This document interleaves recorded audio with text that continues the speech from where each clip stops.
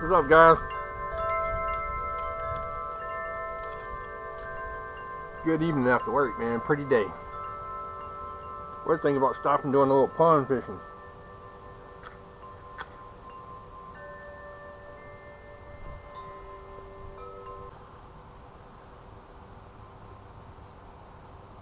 There we go.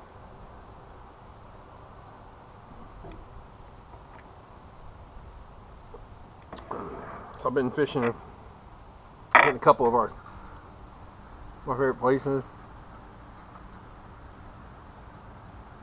Very Gray's Creek. It's swamp, you know. Fly fishing in a swamp, you're gonna end up with dirty lines. Yeah.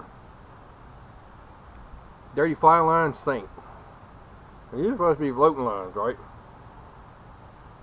Yep.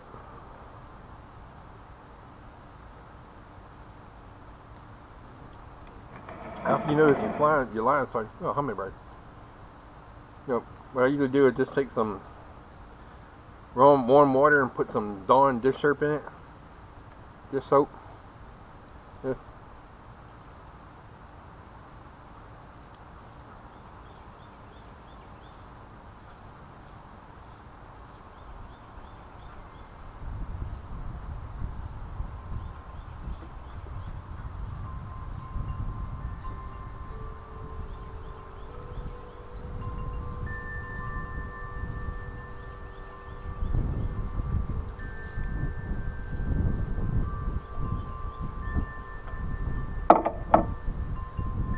Pull off a couple yards and put it in that warm water and just let it soak.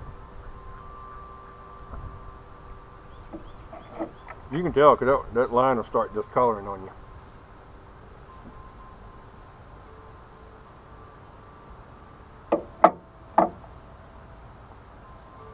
Now, I don't really use sinking line because, you know, I don't really fish in water that's deeper than 6 to 8 feet mostly. So no need for it.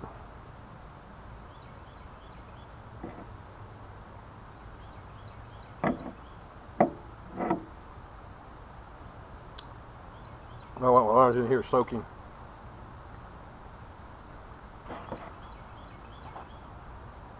Plusinno sent me one of their rods, one of their fly rods, to check out.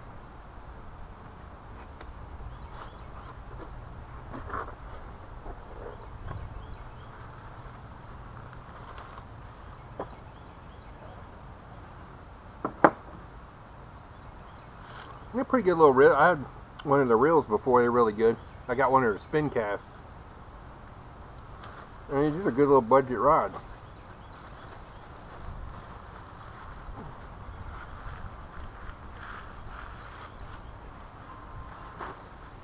Oh, it's been one of them days. Anyway, point is that, you know, most of my channel is about getting out catching fish, and you ain't got to go drop $1,000 on a fly rod to catch bluegills. Hell, I'm using the Orbis Clearwater rod, which is one of their cheaper rods, and just a bat and kill reel, you know. Yeah, that's especially my Montana videos.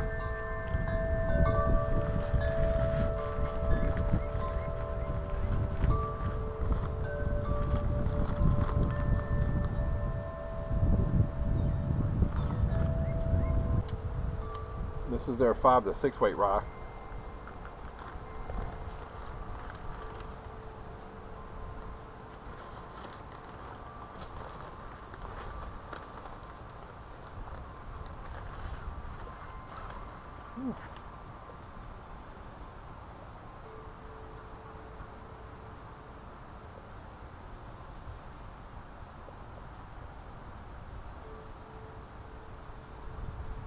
Well, that's the first time it's a warning for not to use during electrical storms.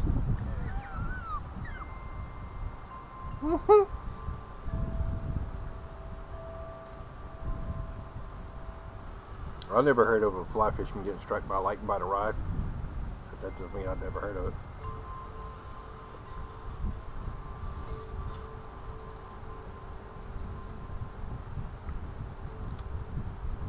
This fuller rations is pretty good. Or rations, fuller's rations maybe. Anyway, it's pretty good. Something different from the aromatics, you know. This has got a lot of key in it, but it's not overpowering. It's not harsh. That Balkan sashimi, whoo, that was rough. Nice one, nice seat.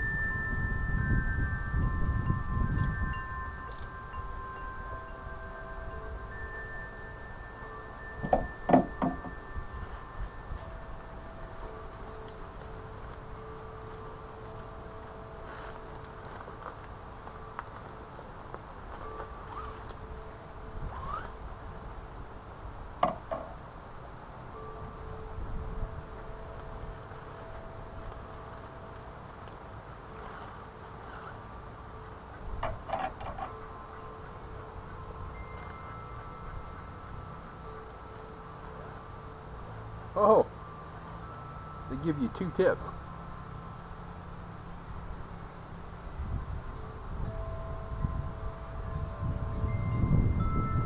That's a good thing, because most fly rods, when they high stick them fish, they break them right at the tip.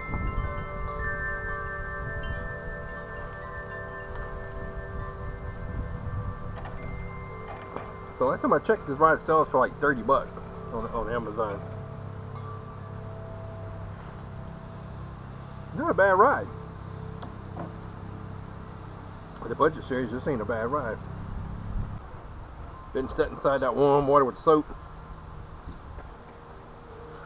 Let's see if I can clean some of the gook off of it.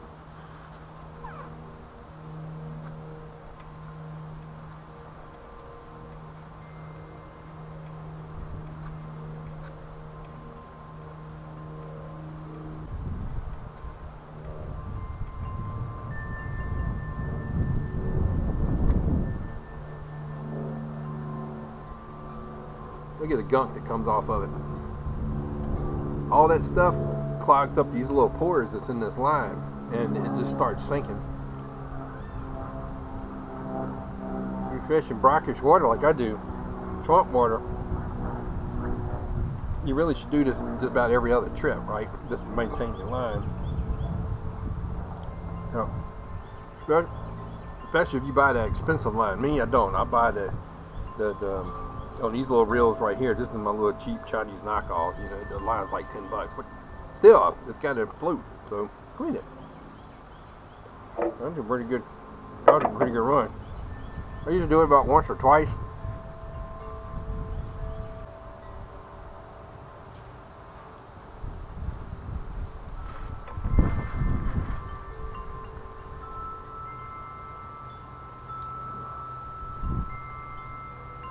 One of them days the wind's blowing this way, and it's blowing this way, and it's blowing this way, and it's blowing this way.